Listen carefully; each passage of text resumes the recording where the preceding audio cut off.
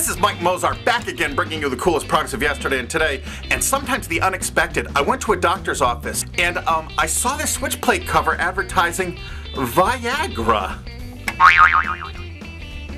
But it made me wonder, I have lots of cartoon character switch plates. I wonder if anyone inadvertently did the same effect with a licensed switch plate cover. Hey look, it's Yoda! Use the Force, Obi-Wan! That is the proper way to use your lightsaber! Hey, wait, who's this? It's, Miley Cyrus. I guess she has more secret identities than just Hannah Montana. Nightmare Before Christmas. Oh, it's Jack Skellington. Look at Sally's face. She looks like, Jack, I never knew you had that bone. Look, even classical sculpture has been affected. Hey, Cinderella, I bet Prince Charming's gonna be in for a big surprise on the big honeymoon night.